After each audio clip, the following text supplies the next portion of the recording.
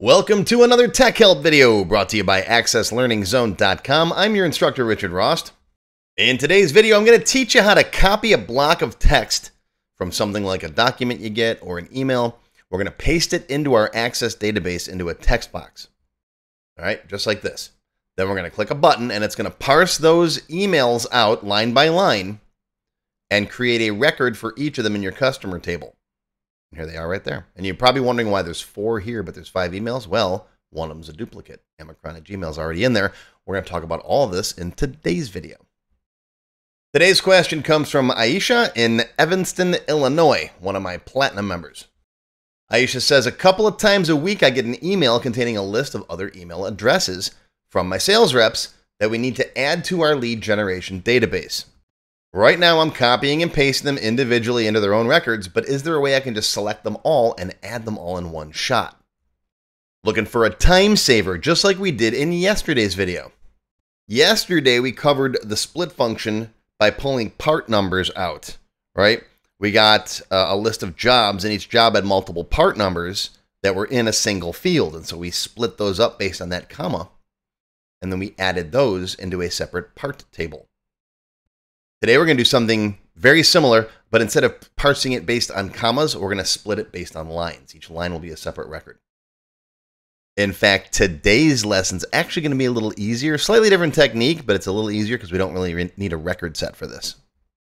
But go watch this video if you haven't yet already, and also watch this one too, because instead of a record set, we're going to use a little SQL. So it's good if you know how SQL works before watching this video. These are both free videos. They're on my website. They're on my YouTube channel. Go watch them and come on back. Okay, here I am in my Tech Help free template. And just like we did yesterday, let's, we don't need, well, we can keep you around, I guess. Let's get rid of this. We need a box that we're going to copy and paste our list of records into. We'll just do this. That's our box. And let's call this guy the email box. Get rid of the control source. Get rid of the format. We'll just copy and paste our records right into here. Okay, our hello world button will be our do stuff, right? And then we'll just, for now, we'll put a status down here just to see what's going on. All right, that's our status box. So let's go into our VB code. All right, so we got the stuff in our email box, right? Now the email box is going to be an email address followed by a VB new line character, followed by another email address, followed by a VB new line character, and so on. So we're going to use the split function again and split this text up into an array, but we're going to use VB new line instead of a comma. Okay, so we still need an array just like yesterday, right? Dim, let's call it the email array as string. And let's blank the status box. I like to blank the status box when we start an operation. I like to put some blank lines down here too. There we go. Moves it up a little bit. Okay. First thing, if the user hasn't put anything in there, if is null email, email box, then exit sub. Or you can give them a warning message. You can say, hey, you didn't put anything in there, blah, blah, blah. Whatever you want to do. They're your Legos. Put them together how you like. Okay. Now we're going to fill the email array with data from the email box. We're going to split it using the VB new line character. At the end of each line of text, you get VB new line, which is actually comprised of 2 characters. It's character 13 and character 10. It goes back, it's carriage return new line feed. Don't worry about it. It's just called VB new line in VB. So email array equals split the email box by the VB new line character. So now if there were 5 lines of text in there, you got an array with 5 elements in it, 0 to 4. And now we can see that. There, our status, there are. All right, how do we figure out how many elements are in an array? Remember from yesterday? U-bound email array plus 1 emails, right? Yes, I know you're supposed to take U-bound and subtract L-bound. A couple people have commented on that. I get it. But if you're creating the array yourself, you can pretty much be guaranteed that it's starting at 0. Because you could have, if you have an array that you're doing stuff with, okay, you could remove elements from the bottom of the array, like remove 0, 1, 2, whatever, and then your L bound is now 2. So that's how, I mean, yeah, but if this is an area you control completely and you don't got to worry about other processes changing it, it's almost guaranteed to be zero-based. And of course, different languages handle arrays differently. C is a bit of a pain, but that's why I like Visual Basic. It's just easier. Yes, you don't get as much control as you do with some other languages like C, but it's a more friendly programming language, I think. All right, so let's see where we're at right now. Okay, we got our area filled, we got our items. Save that. Throw in a quick debug compile to make sure it's good. All right, we're good. Close this. Close it, close it, close it, open it.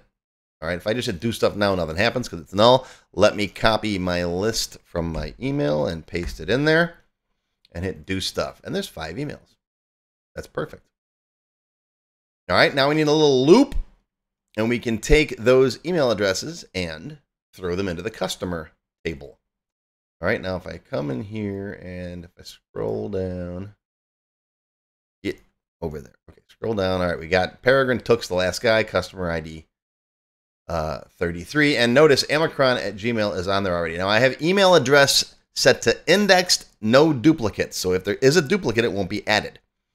If you want to change that if you want to. Go ahead. I like email to be indexed so that you don't get the same person in there twice and you don't send them 15 emails with the same message. All right, now how do we go about adding each one of these lines into the customer table? Well, that's just an insert into, an append query, right? We need a loop counter variable, so x as long for x equals 0 to ubound email array. Next. All right, what do we put in here? This is where we're going to put our insert into. Some people like do command run SQL. I like current db.execute. Yeah, it's on my list. I'm going to make a video one of these days on the differences between run SQL and execute. There's some differences. I prefer execute. Insert into. This is where the SQL comes in handy. Customer T, one field, email. That's it. Next line. Values. All right, here's where your double quotes come into play, right? Because the email address has to be enclosed in quotes. So it's going to look like this. Double quote, and email array, whatever one you're on, X, and quote, parentheses, quote. So it's going to look like this. Yeah, sorry about those notification sounds. I just got a new phone and I set up some stuff on it, and I forgot to turn off the notifications. So that's my bad. It's not you, it's me. And no, I'm not going back and re-recording the video because it's a long take. All right, so there you go. It's going to end up looking like values, and then inside of quotes, inside the quotes, you got whatever your email array for that one is. That's the element that you're on. Okay? All right, that should be it. Save it. All right, again, quick debug compile. And if you missed it, it's up here. Debug. I covered this in so many videos. I know that those of you who follow me daily or weekly or whatever, you see a lot of the same stuff over and over again. But for the newbies, if you're new, if you're writing code once in a while, throw in a debug compile just to make sure all your stuff's good. All right. Ready? Do stuff. Boom. All right. Nothing appears to have changed because it just happened so fast. But if you go to your customer table now and scroll down, oh, look at that. Look at that right there. There's your records. See that? It added each one of those items in there. You might, if you got some extra characters and stuff in there, you might want to throw a trim in here too, maybe. Like right here. Throw a trim in there. Right, that'll trim any leading spaces, trailing spaces. Okay. That's it. And the extended cut for the members, we're going to take it one step further. We're going to assume that your line of text that you get is not just the email address. We're going to throw in first name and last name as well. So we're going to parse each line out. Then we're going to parse the elements of each line and put those into the table correctly like that. Then we'll also add a contact, a follow-up. We'll add a follow-up to the contact table. Remember, in our Tech Help database, right, each customer has contacts, and you can mark these as follow-ups, and then create a follow-up list. So all the new people that you add to your database, they'll show up on your follow-ups list, right? And yeah, the follow-ups aren't really implemented in the stock Tech Help database, but I did put a video together where I cover using those follow-ups because that's in there. The field's in there, but I try to keep the Tech Help database as slimmed down as possible for the purposes of demonstrating stuff. It's enough of a database that I have enough stuff to show you stuff, but there's not too much stuff crammed in there to make it too complicated. right? Sometimes when you get a database, that's, you look through this list and there's like so much stuff in here. It's like, oh my God, what am I doing? Well, I try to keep this nice and simple. That's why all the features that I cover in all these different videos aren't in the sample database. So that's covered in the extended cut for the members. Silver members and up get access to all my extended cut videos. And if you want to learn more about working with arrays, I cover them in more detail in my Access Developer 21 class. I'll put a link to this down below as well. So that is going to be your tech help video for today. I hope you learned something, my friends. Live long and prosper. I'll see you next time. If you enjoyed this video, please give me a thumbs up and post any comments you may have below. I do try to read and answer all of them as soon as I can. Make sure you subscribe to my channel, which is completely free. Click the bell icon and select all to receive notifications when new videos are posted.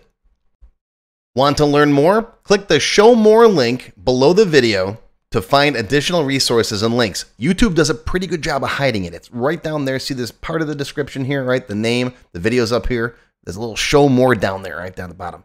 It's kind of hard to find. But once you click on that, you'll see a list of other videos, additional information related to the current topic, free lessons, and lots more. And YouTube no longer sends out email notifications when new videos are posted like they used to do. But if you'd like to get an email every time I post a new video, click on the link to join my mailing list. And you can pick how frequently to get emails from me, either as they happen, daily, weekly, or monthly.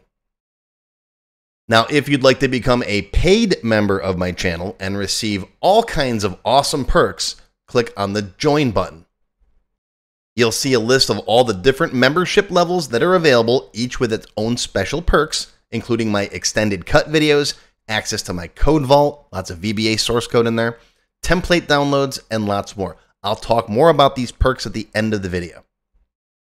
Even if you don't want to commit to becoming a paid member and you'd like to help support my work, please feel free to click on the tip jar link. Your patronage is greatly appreciated and will help keep these free videos coming. I got some puppies to feed. But don't worry, no matter what, these free tech help videos are going to keep coming. As long as you keep watching them, I'll keep making more, and they'll always be free. Now, if you really want to learn Access and you haven't tried my free Access Level 1 course, check it out now. It covers all the basics of Microsoft Access, including building forms, queries, reports, and more. It's over 4 hours long. You can find it on my website or on my YouTube channel. I'll put a link down below you can click on. And did I mention it's completely free? The whole thing, free, 4 hours. Go watch it. And okay, a lot of you have told me that you don't have time to sit through a 4-hour course. So I do now have a quicker Microsoft Access for Beginners video that covers all the basics faster in about 30 minutes. And no, I didn't just put the video on fast forward. But I'll put a link to this down below as well. Now, if you like level 1, level 2 is just $1. That's it, $1. And that's another whole 90-minute course. Level 2 is also free for paid members of any level, including supporters. So if you're a member, go watch level 2. It's free. Okay, want to get your question answered in a video just like this one? Visit my tech help page and send me your question there. Members get priority, of course. While I do try to read and respond to all of the comments posted below in the comments section, I only have time to go through them briefly a couple of times a month, and sometimes I get thousands of them. So send me your question here on the tech help page, and you'll have a better chance of getting it answered. And while you're on my website, be sure to stop by my Access forum. We've got lots of lively conversations about Microsoft Access and other topics. I have a fantastic group of moderators who help me answer questions. Shout out to Alex, Kevin, Scott, Adam, John, Dan, Juan, and everybody else who helps out on the site. I appreciate everything you do. I couldn't do it without you. Be sure to follow my blog, find me on Twitter, and of course on YouTube. Yeah, I'm on Facebook too, but I don't like Facebook. Don't get me started. Now, let's talk more about those member perks if you do decide to join as a paid member. There are different levels: Silver, Gold, Platinum, and Diamond. Silver members and up get access to all of my extended cut tech help videos, one free beginner class every month, and some other perks. Gold members get all the previous perks, plus access to download the sample databases that I build in my tech help videos, plus access to my code vault where I keep tons of different functions that I use, the code that I build in most of the videos. You'll also get higher priority if you do submit any tech help questions. Now, answers are never guaranteed, but you do go higher in the list for me to read them. And if I like your question, you got a good chance of it being answered. You'll also get one free expert level class each month after you've finished the beginner series. Platinum members get all the previous perks plus even higher priority for tech help questions. You get access to all of my full beginner level courses for every subject. And I cover lots of different subjects like Word, Excel, VBA, ASP, lots of different stuff, not just Access. These are the full-length courses found on my website. You get all the beginner ones.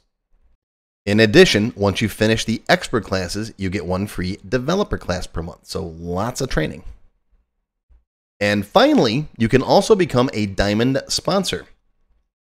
You'll have your name or your company name listed on a sponsors page that will be shown on each video as long as you're a sponsor.